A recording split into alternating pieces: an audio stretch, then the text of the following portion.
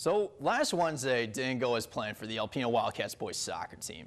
They couldn't find the back of the net as they fell to Ogama Heights 1-0. Well, on Friday the Wildcats were looking to bounce back from that loss, but they had to get past the Blue Devils of Sault Ste. Marie. Not even 3 minutes into the game, the Wildcats are already on the board thanks to Abe Breggy, who gets a pass from Joe Williams and sneaks a shot near the far post. Wildcats up 1-0. Just over 5 minutes after that, Andrew Fargus running the counterattack and says, "I'm just going to do this myself."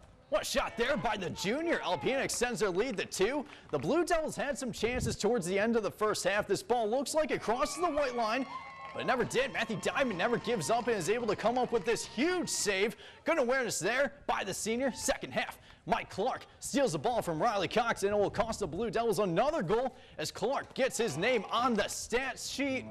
But so is Cameron Young. The sophomore is in excellent position off the cross here from Braden Tillage and is able to find the back of the net. Talk about a boost of confidence for this squad as they roll past Sault Ste. Marie, winning 4-0.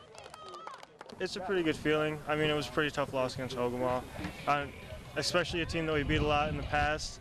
But it's good to see a team that we also beat a lot in the past to hold true to that.